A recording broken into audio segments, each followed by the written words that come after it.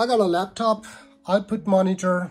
These are the Edifier output audio speakers, internal sound, and AirPod and Logitech speakers. I can play a sound for the output device and the sound will be played on all these devices, no matter you have 10 devices, 20 devices. This video is all about setting multiple audio output devices on one MacBook.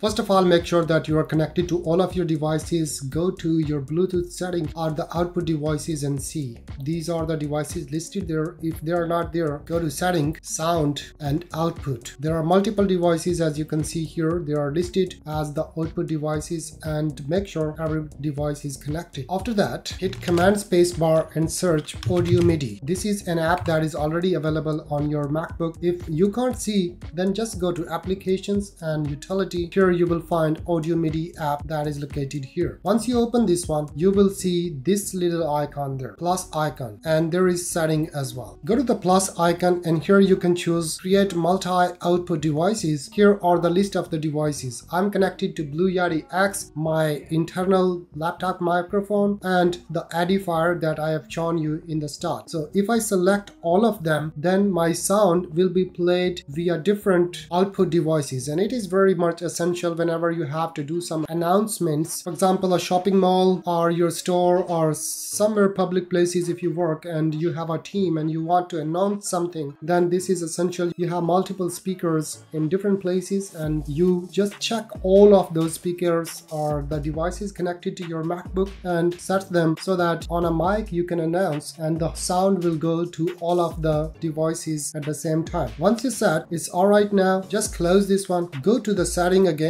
You will see another option. Go to sound and here you see multi-output devices. If you select this one, now go and play any song or any voice.